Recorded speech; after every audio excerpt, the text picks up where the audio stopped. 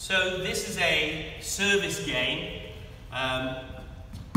You've got 8 kids on the court, so you're going to have good supervision. You're going to have to stand between the 2 courts and really make sure that you can watch all the time, you know, so that the kids don't get bored and lose focus. But it's a simple game. You can see over there, I've got a cardboard box, simple old cardboard box. Maybe I need to just fold this down a bit more.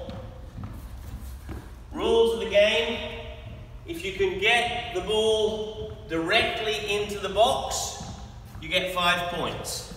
If you can hit the box either on the full or after 1 bounce, you get 1 point. And you simply play a game up to whatever score you'd like to play. So,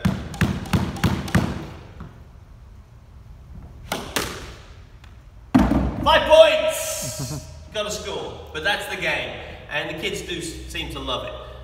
The second version of that game is that you can actually have that box still there, but you can have one of the 8 kids standing here trying to prevent the ball from going into the box.